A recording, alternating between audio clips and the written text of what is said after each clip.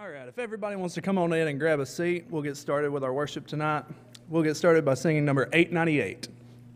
898.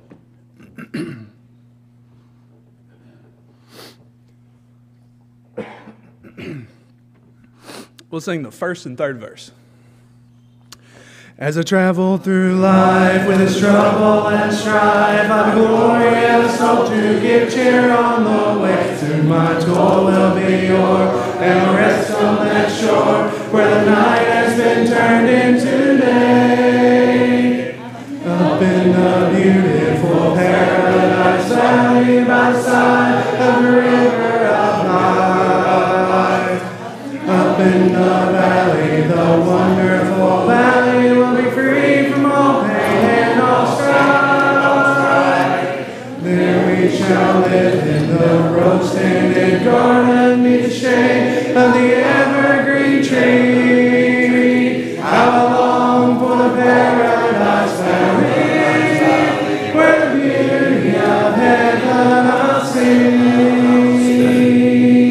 Though your garden is rare, it is not to compare with the flowers that bloom in the garden above. In the midst of it grows Sharon's perfect sweet rose, is the wonderful flower we love. Up in the beautiful paradise valley by the side of the river of life. Up in the valley, the wonderful valley, will be free from all pain and all strife. There we shall live in the rose-tinted garden, meet the shade of the evergreen tree. How I long for the paradise valley, where the beauty of heaven I'll see. And our song before the scripture reading and prayer tonight will be number 71. 71, As the Deer. We'll sing both verses of this. As the deer pants for the water, so my soul longs after you. You alone are my heart's desire, and I long to worship you. You alone are my strength, my shield. To you alone may my spirit yield. You alone are my heart's desire, and I long to worship you.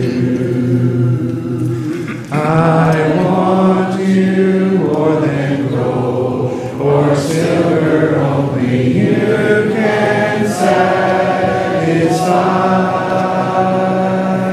You alone are the real joy giver and the apple of my eye. You alone are my strength, my shield. To you alone may my spirit yield. You alone are my heart's desire, and I long to worship you. We'll have our scripture reading and prayer.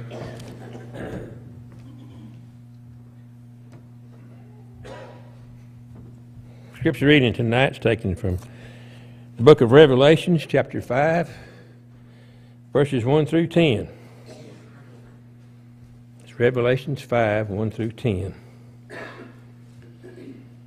And I saw in the right hand of him who sat on the throne a scroll written inside and on the back, sealed with 7 seals. And I saw a strong angel proclaiming with a loud voice, "Who is worthy to open the scroll and to loose its seals?" And no one in heaven or on the earth or under the earth was able to open the scroll or to look at it.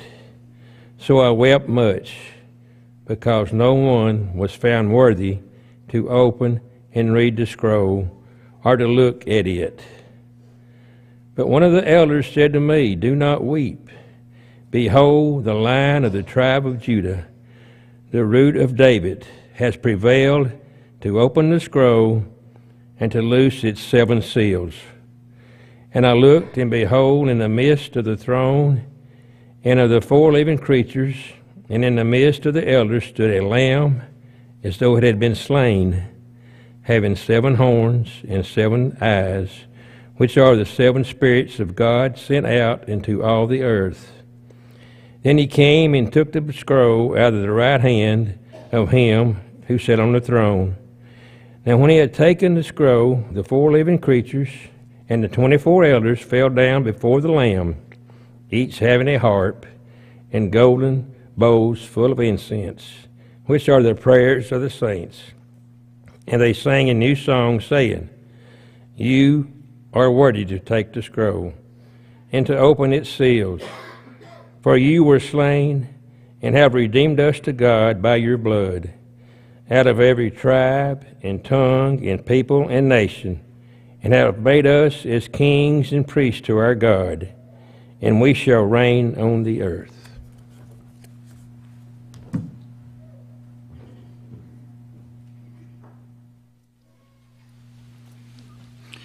Will you join me as we pray? Our dear and most loving and gracious Heavenly Father, we do and really thank you and praise you, Father, for our day and for the blessings of this day it's been ours to enjoy. Father, we're so thankful that we're assembled here this evening. We're thankful, Father, for the avenue of prayer. Thank you for Jesus, our intercessor, who is at the right hand of the Father, who intercedes and on our behalf as we pray. And Father, we thank you for that privilege that we could approach your throne of grace. Father, we're thankful for the reading of your word tonight. Father, we know your word is living and powerful. It's able to transform sinners into children of God. And Father, we're so thankful for that peace of mind that we have through the scriptures, that help, that encouragement. Father, we just thank you for that precious word that we have, that we can read and study. Father, help us to always be mindful to use your word to tell others about Jesus and his wonderful love. Father, we're thankful tonight for this time we've come again to hear a portion of your word preached, and we're thankful for Andy as he gave a good sermon this morning. We're thankful for him and his hard studies, Father, as he prepares lessons for us, that we could understand your word even more. Father, we pray for him tonight, that he'll preach the word you've laid on his heart for us tonight. Father, we're so thankful for our church family here at Salem. We're thankful, Father, for the encouragement we get from them, the help that we get, Father, for the fellowship we enjoy, for being able to pray for one another. Father, how precious they are to us, and we're thankful for them. Father, we're mindful of many that are not healthy. We pray for our elderly, our sick and shut in, our suffering, and those bereaved. Father, we just pray for each and every one. We hope and pray for better health for them and for those situations they're in, that they need our encouragement and prayers. We pray continually for them. Father, we're thankful for our Salem family here, our elders. We pray for them as they lead us spiritually. We're thankful for our deacons as they serve. We're thankful for their families, and we pray for them. We pray for all of our congregation, Father, that we'd ever be busy about your work. Father, we're praying tonight also for Perry and his group, as in a few days they'll head back home. We pray, Father, for a safe journey to bring them home safely to us. Father, we're thankful for the good works going on there in Thailand, and pray, Father, for others that are going on around the world in the mission efforts. Pray that you continue to bless those efforts, Father. As doors are closed, we pray that you'll open other doors, that the gospel message might be preached and taught. Father, we love you tonight. We pray as we worship tonight, our worship will be pleasing in your sight. May we glorify your name and yours alone. For it's in Jesus' name we pray. Amen.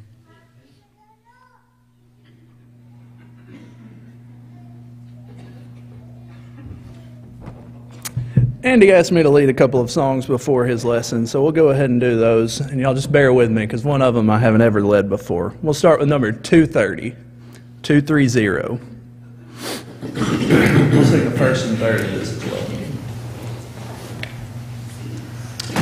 Worthy of praises, Christ our Redeemer, worthy of glory, honor, and power, worthy of all our souls' adoration, worthy art thou, worthy art thou, worthy of riches, blessings, and honor, worthy of wisdom, glory, and power, worthy of earth and heaven's thanksgiving, worthy art thou, worthy art thou. Lord, may we come before thee with singing, filled with thy Spirit, wisdom, and power. May we ascribe thee glory and honor.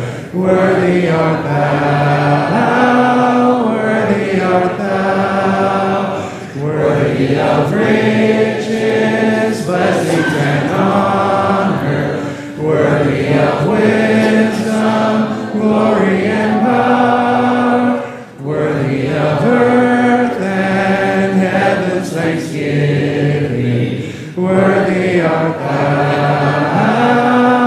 worthy art thou. And then if you'd like, you can stand while we sing number 258. This will be our song before Andy comes up and presents his lesson. 258. We'll sing the first and the third verse.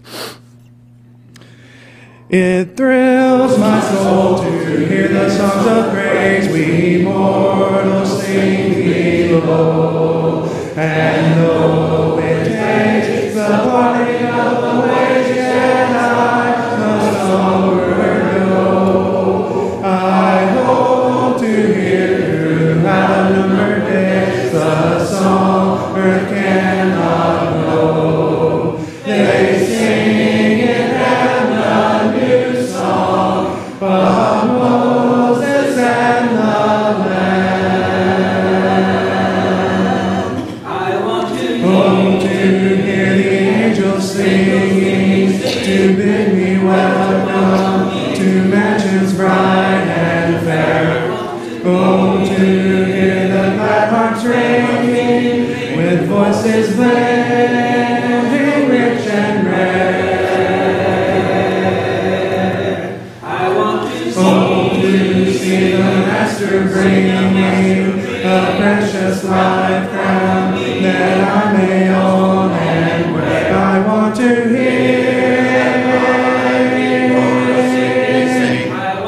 hear that mighty chorus sweetly sing. I want to to hear it swell and ring.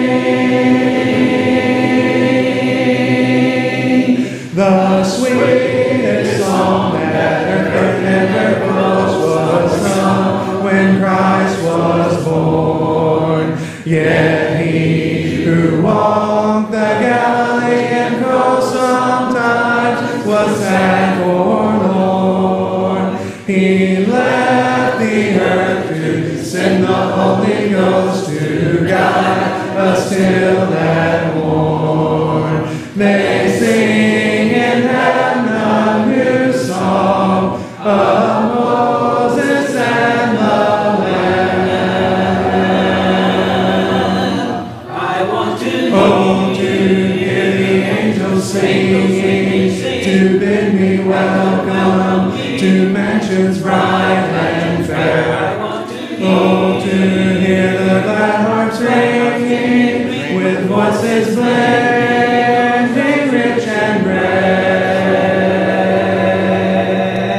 I want to Oh, to see the Master bringing a precious life crown that I may hold and wear. I want to hear the mighty chorus sing. I want to Hear that mighty chorus sweetly sing. I want to hear that mighty chorus sweetly sing.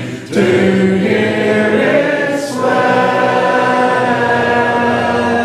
and ring. You can be seated. Our invitation song tonight will be number 909. Thank you, Colton. Well done. Good evening, church. Good to see all of you here this afternoon for worship. So glad you've come. So glad you're part of our assembly today.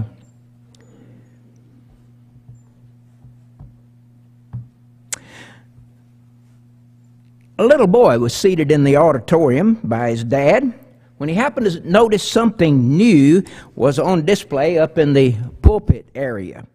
A flag was there, and that was not usually the case. "What's that flag doing there?" he asked his dad. His dad said, "Well, tomorrow is Memorial Day, so I guess it's a tribute to people who died in the service."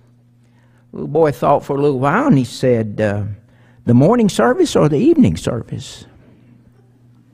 You know, some stay away from worship services like they're trying to avoid death. What are they thinking when they think that way, when they do that? Some get too little out of worship because they go too little, put too little into it, or they started too late, started the habit too late. One little boy returned to his home from the first time in attending a worship privilege, and he was asked how it went, and he said, "Well, the singing was nice, but the commercial was too long." I wonder, do those who dislike the worship of God, as it is done in the New Testament, ever think about being in heaven and what it will be like to be there? How can one imagine going to heaven without having God in his life? When one gets to heaven, if the book of Revelation tells us anything, when one gets to heaven, she will live eternally worshiping God. Look at Revelation, the book of Revelation again, please. Larry read our text just a few minutes ago, and that's in chapter 5. But I want to look, first of all, at the beginning of the book. Revelation 1 through 3, those first three chapters. In those first three chapters, John's attention is drawn to the earth and to the way things were during his time. He saw Christ amid the church, and he heard the 7 letters describing the weaknesses and needs and sins of those congregations and of the church at the time. So in the first 3 chapters of the book of Revelation, the attention, the focus is on the struggles the churches faced. Then we come to chapter 4. And in chapter 4, the scene suddenly changes. The same voice, the first voice John heard speak, sounded like a trumpet when it said, and can you imagine this? Being in exile on the Isle of Patmos, pretty much alone he probably was, and hearing this great voice say, speaking from heaven, say, "Come up here, and I will show you what must take place after this." Come up here, and I will show you. And John is welcomed then into the very throne room of God. And God is worshiped, And at his throne the redeemed sang a new song. This afternoon our lesson is Revelation chapter 5, verses 1 through 10. A new song. Worthy is the Lamb. Just two things I want to do, and as we develop this study of Revelation 5, verses 1 through 10, and the first is to discuss the background of the song. We'll look at the song, which is recorded at the end of our text. But before we get to the song itself, let's see the things that led up to it, the background of the song. In Revelation chapter 4, John describes a scene that is meant to dazzle the eyes and stagger the imagination. It's a picture revealed to us to make us marvel at the magnificence of God. At the center of the stage is the throne, the seat of the Almighty. And pulsating from the throne are the dazzling colors of a rainbow. Encircling the throne is a ring of thrones, and on them are aged men, white-robed and golden-crowned. Thunder and flashes of lightning came from the throne, and 7 torches are flared up at the foot of the throne. And between John and that raw power and glory was this shining expanse, a sea of glass. What a vision! Words like glory, magnificence, splendor, power, and might come to mind.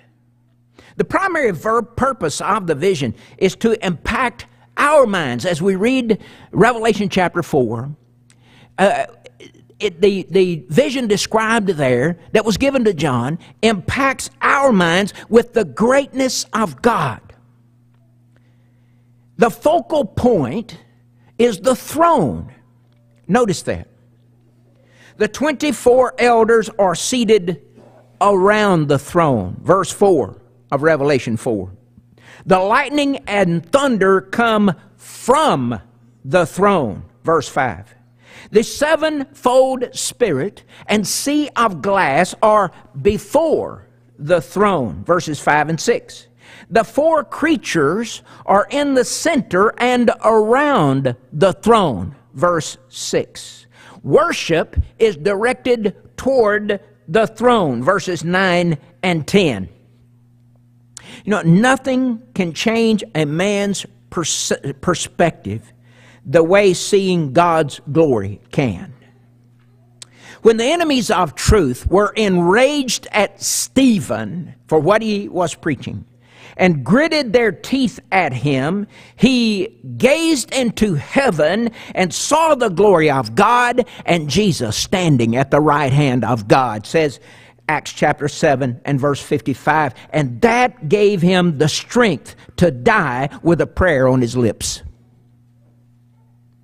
Whenever we grow discouraged and our strength seems to fail, let us look through the open door of God's Word and see what Isaiah saw: the Lord sitting on His throne high and lifted up. Isaiah chapter 6, verse 1. It will change how you look at life. John must have been captivated by the glorious scene before him. His eyes searched and examined every feature.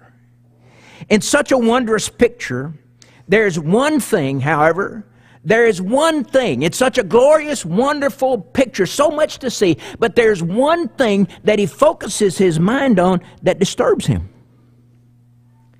He wrote in verse 1 of chapter 5, Then I saw in the right hand of him who was seated on the throne a scroll written within and on the back, sealed with 7 seals. Now chapter 4 centers on worship to God as Creator.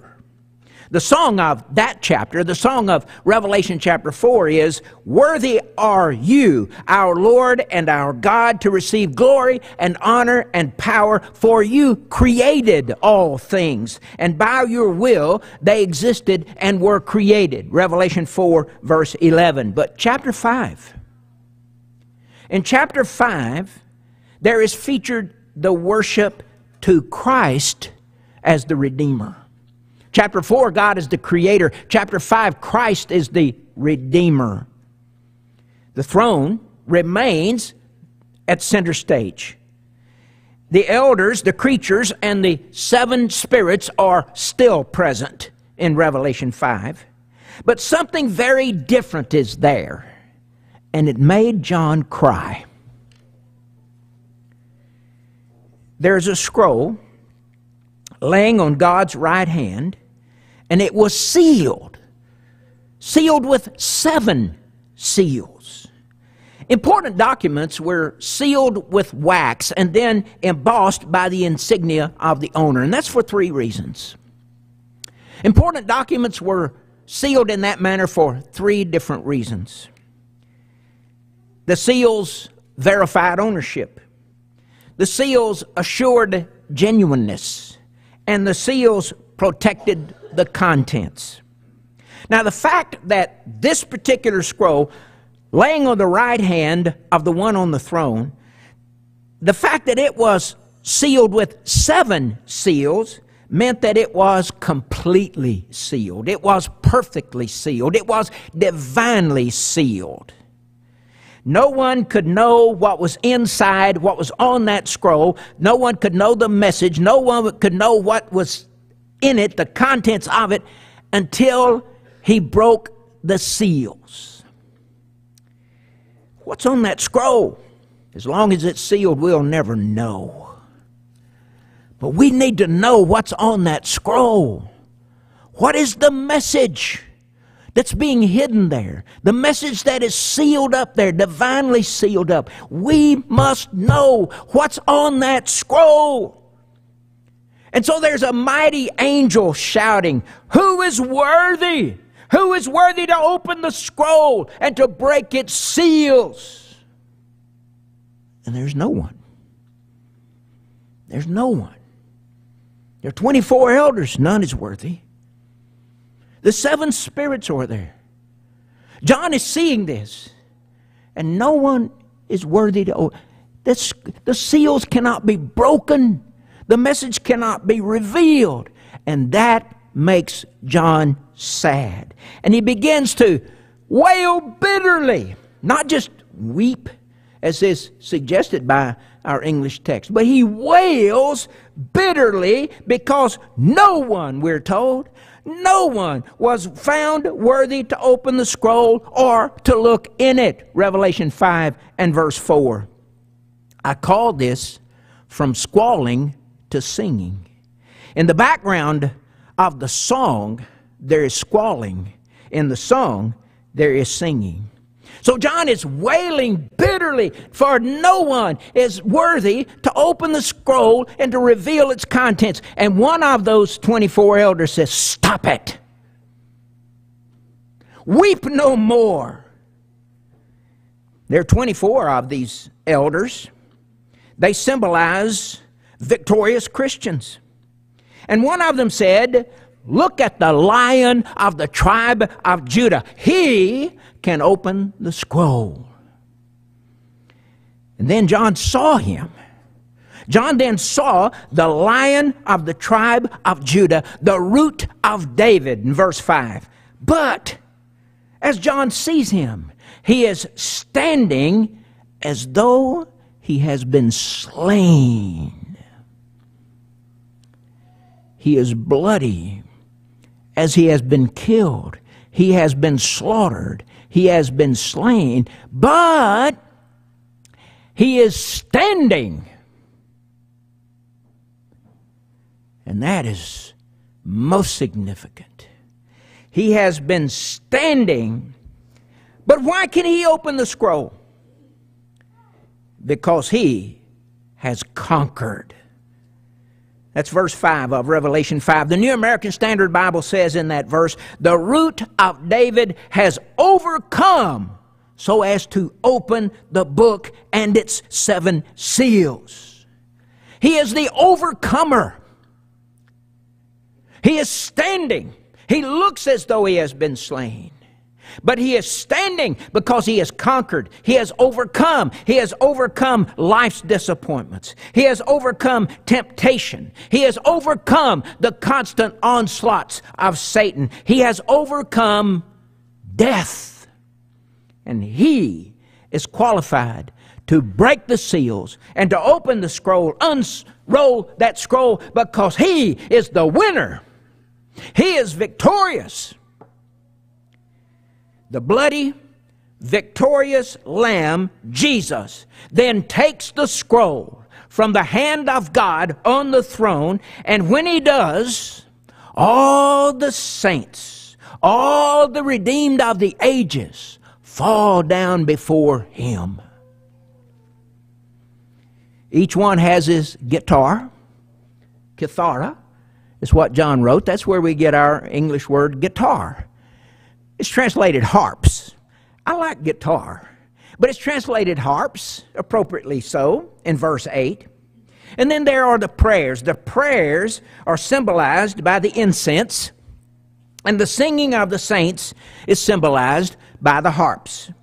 The symbolism underscores the fact that the 4 creatures and the 24 elders were ready to praise the Lord, and they sang a new song, says verse 9.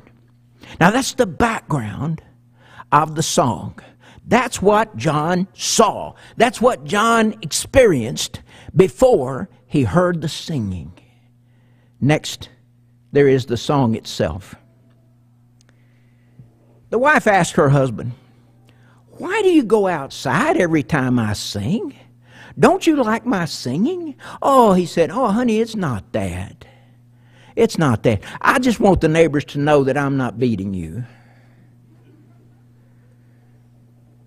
Whenever the noted agnostic Robert Ingersoll died, the printed funeral notices said, quote, "There will be no singing."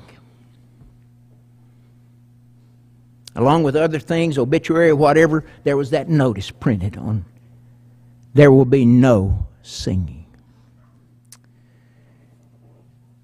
Well, don't be looking for hymns, anthems, oratorios, carols, and spiritual songs among infidels, agnostics, or skeptics.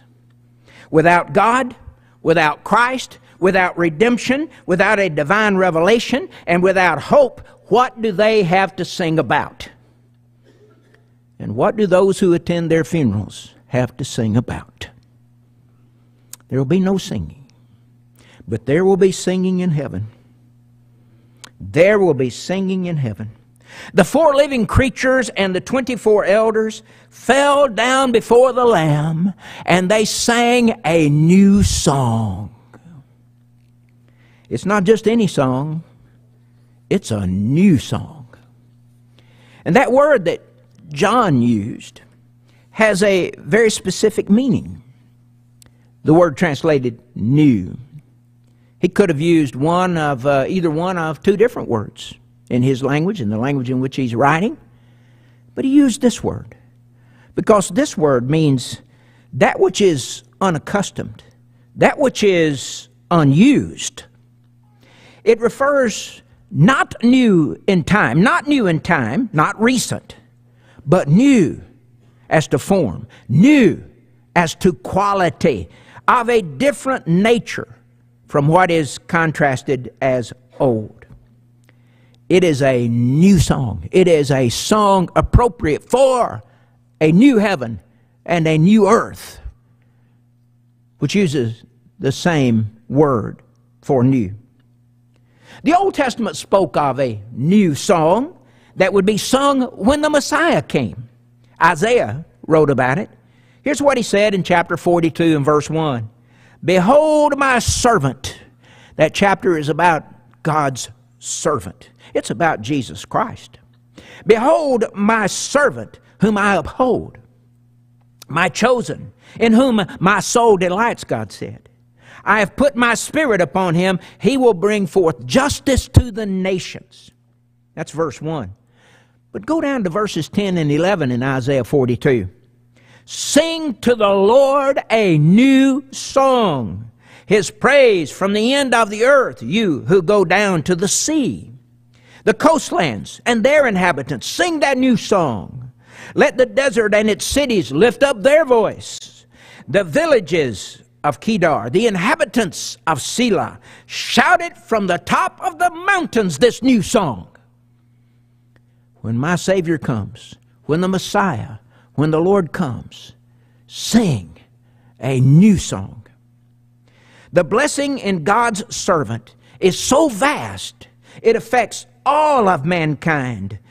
The coastlands, down on the sea, the desert, its villages, the villages of Kedar, the inhabitants of Pella or Selah. It involves all of mankind, and only praise from all can begin to do justice to its magnitude. So that question that was asked by that mighty angel, who is worthy to open the scroll and break its seals, is now answered in the song in Revelation 5 and verse 10. Worthy are you to take the scroll and to open its seals. The Lamb that was slain, he is the one of equal value to the scroll itself. He was slain, but he's standing. He is the one suitable to reveal the contents of the scroll. It's a new song because before the Lamb was slain, it could not be sung. David Roper has examined the new song and helped us with 3 things from it that I wish to share with you now. First of all, the heavenly singers sang of the reason of redemption or for redemption in verse 9. You were slain, and by your blood you ransomed people for God. You ransomed a people for God.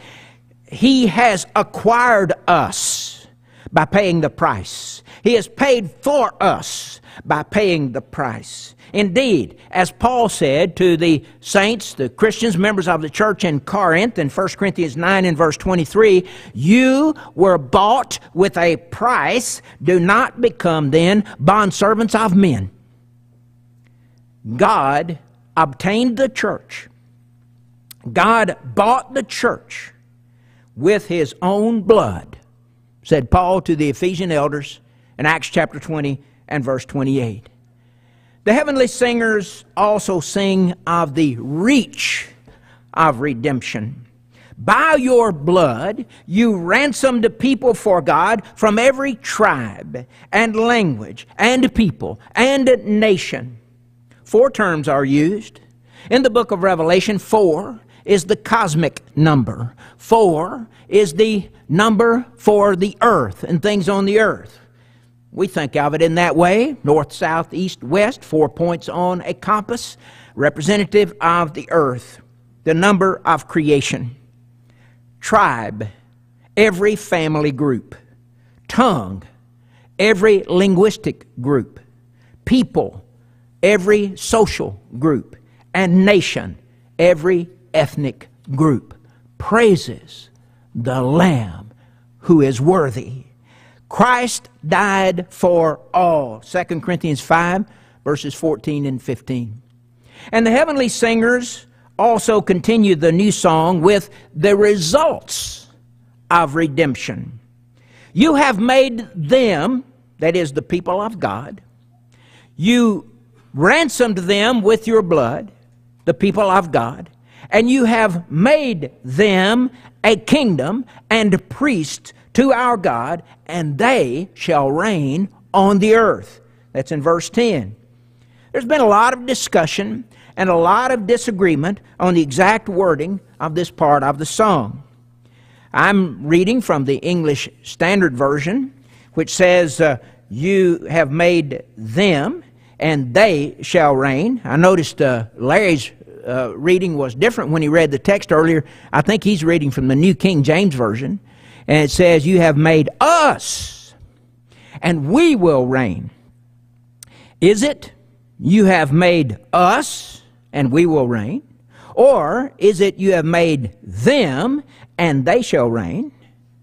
Is it the case that the redeemed reign, or shall reign at some point yet in the future? Well, those questions are answered for us by very clear teaching in other places in the Bible. Friends, I want you to think of the Revelation as a part of the New Testament. Yes, it's a book of prophecy. Yes, it's the only book of prophecy in the New Testament, but it's a part of the New Testament. It is the inspired Word of God. Yes, it's a book of symbolism and figures. Yes, but it's a part of the New Testament. It is God's Word, as is the rest of the New Testament. It will not contradict what is said in other places. It cannot contradict and be God's Word. It cannot contradict, say something completely different from what is taught in other places in the New Testament. It's in perfect harmony. The visions may be difficult to see. The figures may be hard and difficult to understand. The application may be more difficult, say, than is the book of Acts. I understand that. But it will not contradict. It still is in perfect harmony with the rest of the New Testament. So if there's other places in the New Testament that talk about the same thing, explain it in more clear terms, it helps us to understand, and we can rely on that. You see, through Christ and in Christ, we are a special people. That is the church. Those who have put Christ on and are in Christ, members of the church, they are a special people. Titus chapter 2 explains that. Peter wrote this to the first century saints in 1 Peter chapter 2 and verse 9. To members of the church, he said, but you are a chosen race. You are a royal priesthood, a holy nation. Watch it, a people for his own possession. And if you are priests now, and if you are in Christ, according to Peter, you are priests now. And if you are priest now, then you are a kingdom now. And the new song declares that the slain Lamb has made God's people a kingdom and priests to our God. In the beginning of his revelation to the 7 churches of Asia, John gave this praise. To him who loves us and has freed us from our sins by his blood and made us a kingdom, priests to his God and Father. That's Revelation 1, verses 5 and 6. But do we reign now? Can we sing that? Can we sing that new song, saying in it, we reign now instead of we will reign at some point in the future? The new song says either we will reign, shall reign, or they shall reign. But can it be the case that we reign now? And how can that be? It just doesn't seem like it. It just doesn't seem like Christians are in control, ruling, reigning. It sure didn't seem like it in the first century. The song of the redeemed, the song says that the redeemed will predominate, prevail, possess regal authority.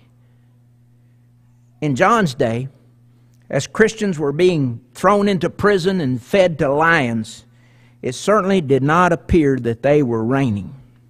And today, as we struggle to promote the good and oppose and overcome the evil, it doesn't seem like we'll ever get ahead. It seems like we're losing all the time. And rather than influence the world for good and for God. But friends, appearances can be and are deceiving. God has assured us that we reign. Indeed, we reign. But in what sense do we reign? Well, we are the kingdom of Christ, Again, I refer you back to Revelation chapter 1 and verse 6. He has made us, He has saved us from our sins by His blood, and He has made us a kingdom and priests. We are the kingdom of Christ. The kingdom of Christ and God is the church. Jesus said, I will build my church, and Peter, I'll give you the keys to the kingdom. In Matthew 16, verses 18 and 19. We reign because we're the kingdom. We reign since God is our Father, 1 Corinthians 1 and verse 3. That means that we are part of, we in Christ, are a part of a royal family. For God is King and God is our Father. We are of royalty. We reign, we rule because God is our Father. And since Jesus Christ presently reigns, and has been since the beginning of the church, Acts chapter 2, on the day the church was established, Peter preached that Jesus is sitting upon His throne, reigning at the right hand of God, reigning over His kingdom. He was that day, He is now, and since we are in Christ, I've put Christ on in baptism. And the Lord has added me to His body. If I'm in Christ and Christ is King, then I'm King. I'm reigning. I am ruling with Him. And since we have been saved, death no longer reigns over us. We reign over death. We will never die. We will live forever. We reign and rule over death. But putting the song where it belongs, that is, in the first century, the overcomers reigned on the earth. The song says, and they will reign on the earth, referring primarily to victory. You see, Rome tried to rule Christians and force them to worship the emperor. But with the strength of a risen Lord, they remained in control of their own lives and destinies. And when we submit our lives to the Lord, He helps us to live triumphant lives, reigning over every obstacle that's put in our way. Our songbooks are filled with songs reflecting the words and the sentiment of Revelation chapter 5. Colton has led us in the singing of the song, Worthy Art Thou, written by a good brother in Christ, Tilly S. Tedley. That is certainly like what will be sung in heaven. We sing it now.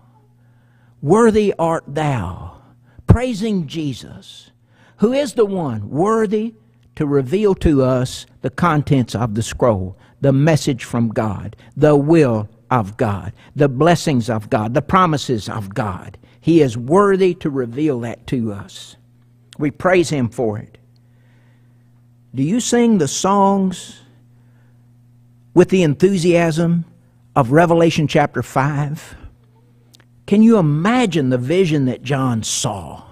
Can you imagine the singing? And then next, after John sees that vision of the 24 elders and the 4 living creatures representative of all the redeemed, the saints of the earth throughout the ages, singing praises to the Lamb slain but standing, the Lord, the Lion of Judah. And then after that, there are myriads of myriads, thousands of thousands.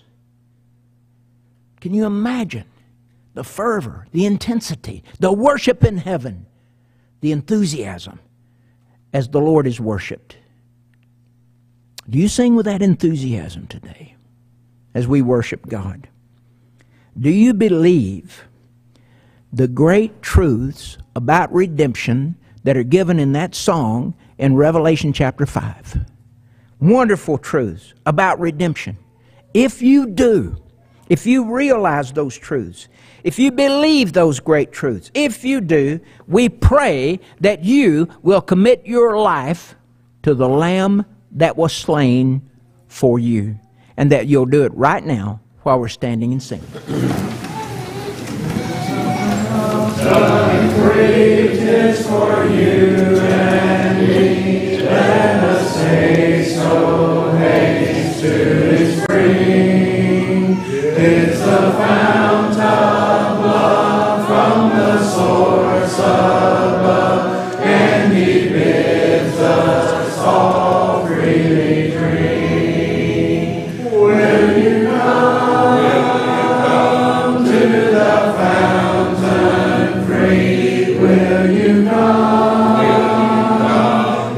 for you and me, thirsty soul, hear the welcome call. 'Tis a fountain open for all. There's a living stream with a crystal gleam from the throne of life. Now it flows while the waters roll. Let the weary soul hear the call that forth freely goes.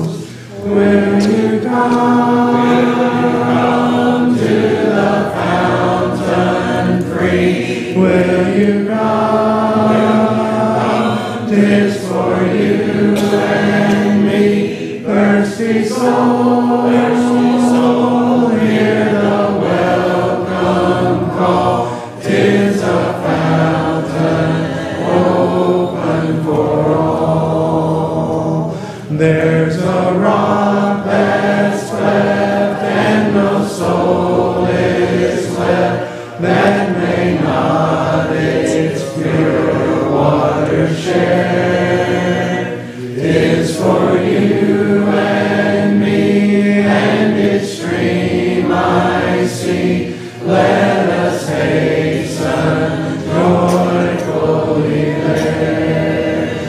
Will you come to the fountain free? Will you come? 'Tis for you and me, thirsty soul, hear the welcome call. 'Tis a fountain open for all.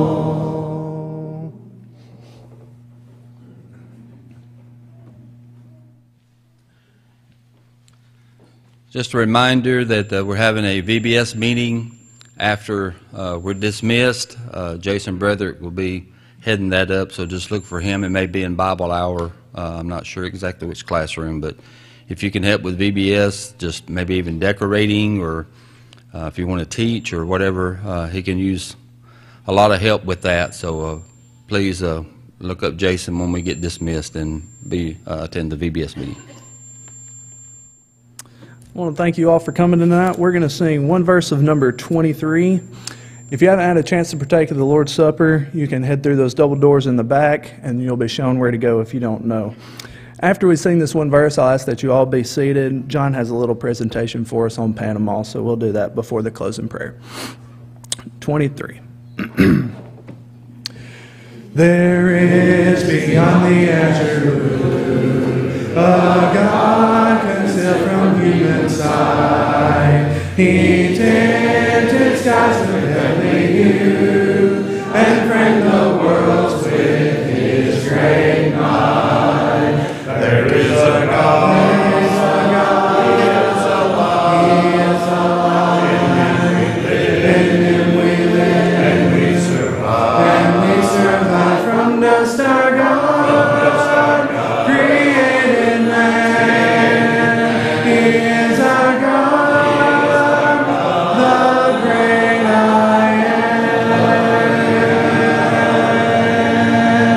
am. You can be seated.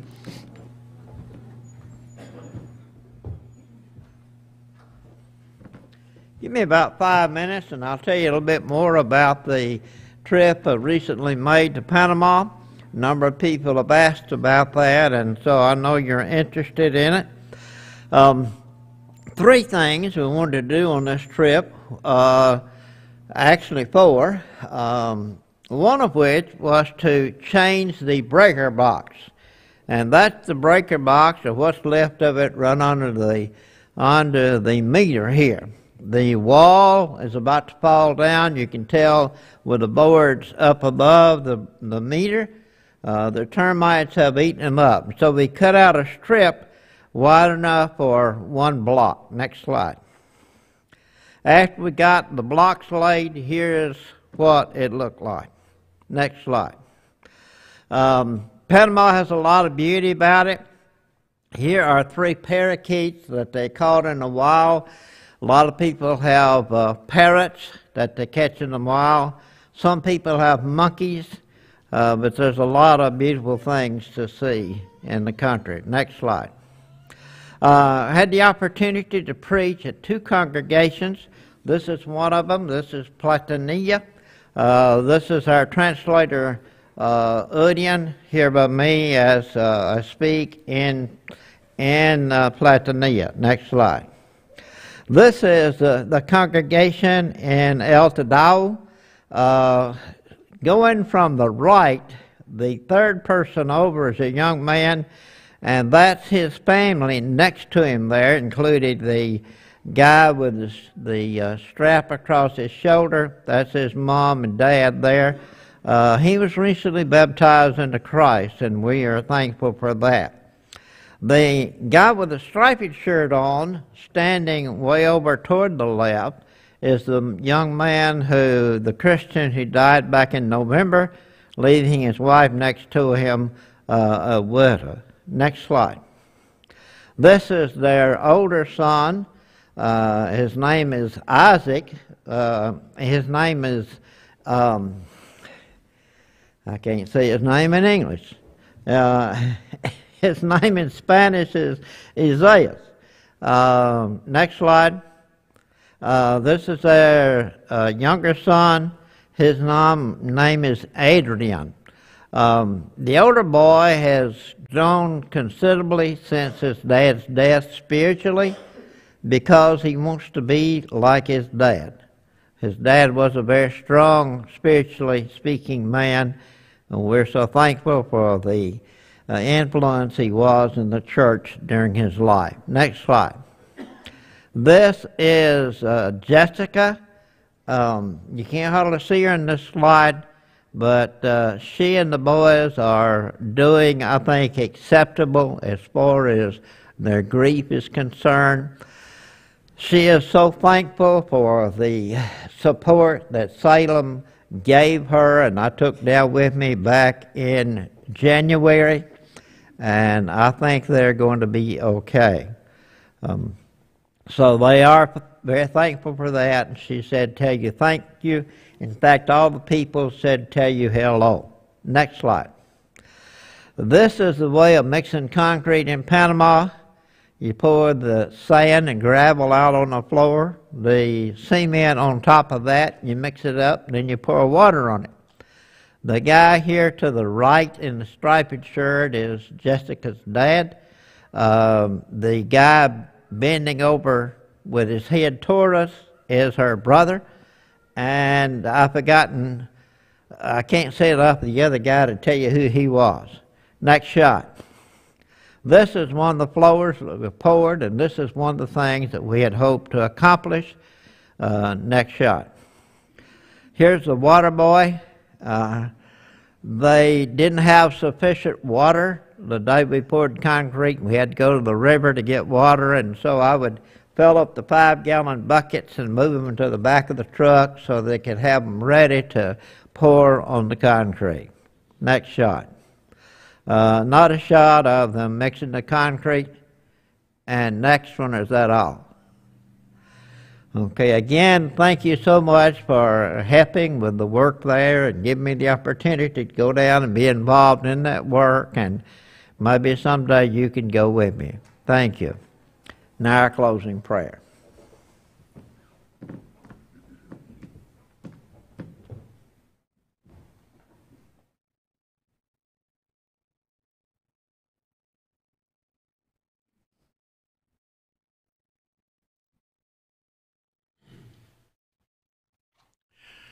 Till we see some of these pictures like this, makes us realize how blessed we are to be in this country that we have, and even with all the trouble we have between Democrats and independents and socialists and Republicans, we're still the greatest country in the world, and we want to continue to make it even greater.